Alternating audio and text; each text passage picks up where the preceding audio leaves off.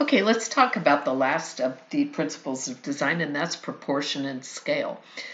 We talk about them at the same time because they work simultaneously in a work of art, but they have two rather different meanings. Proportion is the relationship of parts to a whole, and scale refers to the size of something in relation to a constant or a norm. So I always say, like with scale, think about you know that a dollhouse is small because you know what a real dollhouse looks like, right? That's the relationship between a normal house, right, and a dollhouse. So you look at it and you go, yeah, that's really small. I mean, it's kind of cute. It's got all the little doors and all the windows and everything, but it's just a smaller version of this. You might think of model, planes and trains and things as smaller versions. You know they're smaller because you know what a real train or plane looks like. Proportion, on the other hand, relationship of parts to the whole. So we often study the human body because, the relationship of the scale of, the arm to the leg to the torso and so forth, are relationship of those parts. We could also talk about different objects within a work of art showing proportions and being, varied proportions and so forth. So let's look at some examples of this. This is Doryphorus by the artist Polykleitos. It's from ancient Greece, dated about 440 BC, just kind of the early classical period that we're looking at.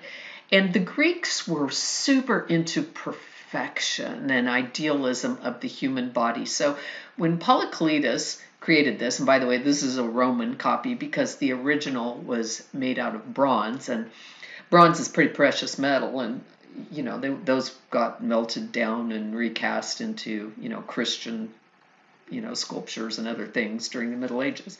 But he would have originally been holding a spear in his hand, and that's why he's called the spear bearer. And in this work, Polykleitos set out to show the perfect man. So he wrote a whole treatise, right, a big canon or thesis, whatever you want to call it, and said these are the ratios and the proportions that would make a perfect human male figure. So he said things like the body is 7 heads tall, right? If we took this particular measurement from here to here and went down the body 6 more times, that would be the perfect one.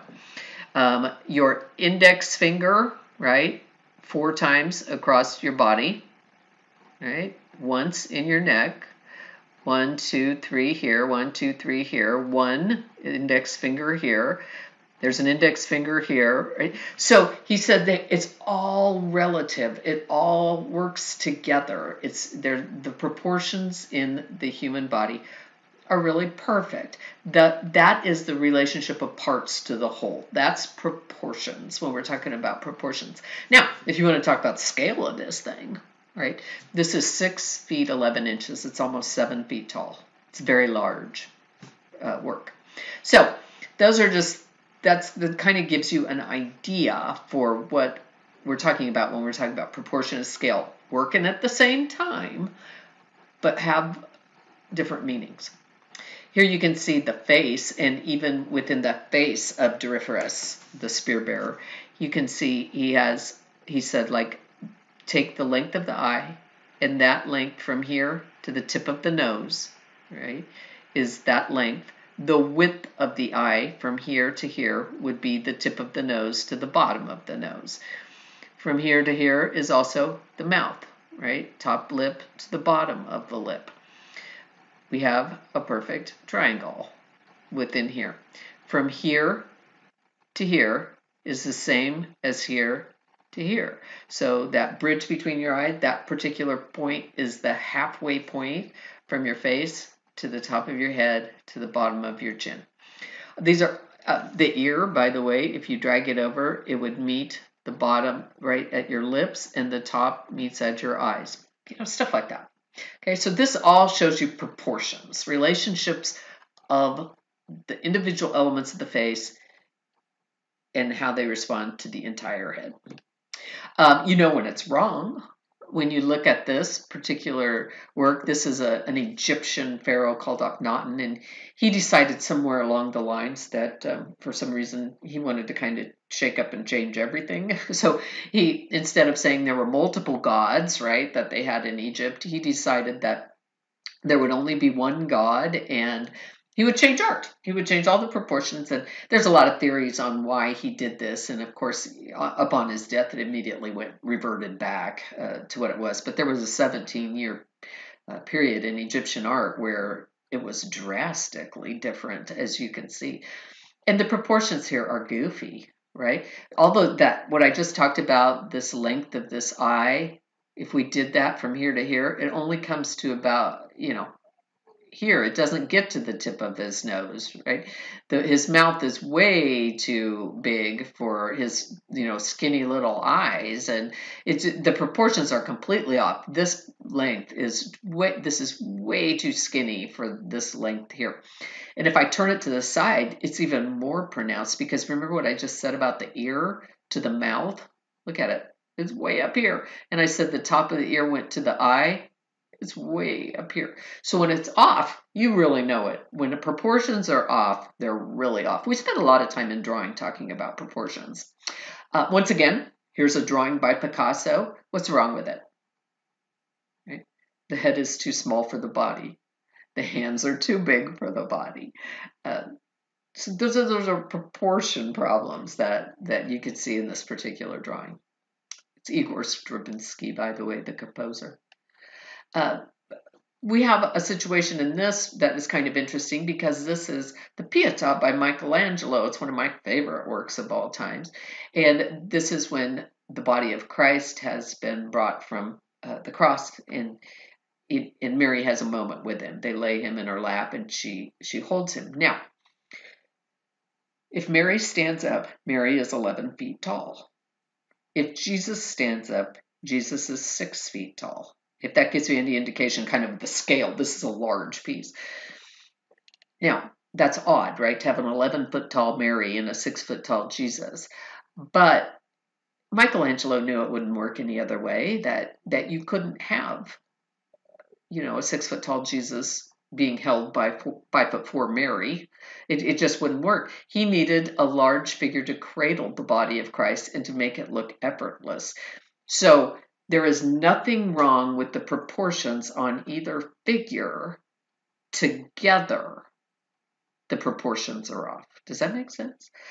Because Christ is next to Mary, you go, oh, he's a lot smaller than Mary.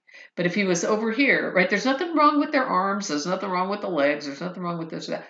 It's the relationship between the two of them. Because they are a whole and they work together, we have to talk about them together. Scale is very important in a work of art. You would care less if these were the little pyramids, right? It's because they're the big pyramids that it's a big deal. And so size is really important when we talk about art. And if you walk into a Gothic cathedral, look how big these people are, right? Compared to all of this. Okay? Absolutely huge. It would be as if you walked into a 12-story building and it was just open. It's huge. It's absolutely huge. And that's not a fluke. They wanted you to feel small. They wanted you to feel humble as you walked into a Gothic cathedral. Klaus Oldenburg loved to do these crazy everyday items and just little objects and make them really big and stand out. And if you've ever been to the Nelson Museum of Art up in Kansas City, they have some of his badminton birdies, or I believe they call them shuttlecocks is the real name for them, and they're kind of tossed out on the grass as if some massive giant was out there playing badminton, and the birdies are just kind of thrown out there. And to give you a sense of the scale of them, right here you have a figure, so you get that you can see how really large these are. Now, if they were regular size badminton birdies, I don't think you would care anything about them at all. But because they're really huge, people love to have their pictures taken. People love to have fun with them and act like, this and have a good time. And they become fun and funny and goofy. And I think that's what a lot of times art should be out there. This is another Klaus Oldenburg sculpture that I believe is in New York City. And it's just a really big clothespin.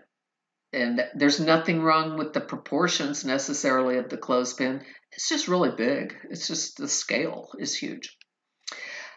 And sometimes this can happen in the flip, right? This is The Persistence of Memory by Salvador Dali. And I'm going to be honest, before I saw it, it's at the Museum of Modern Art in New York. And before I saw it, I really thought this painting was, a fairly good sized painting. It's so famous, it didn't occur to me that it wasn't. And when I was in the museum, I'm just like walking along, and all of a sudden, I walk past and wait, what? I back up. Was that The Persistence of Memory by Salvador Dali? And I back up. This thing is very small. It's only about 5 by 7 inches. So it can be the flip reverse. You have to kind of think.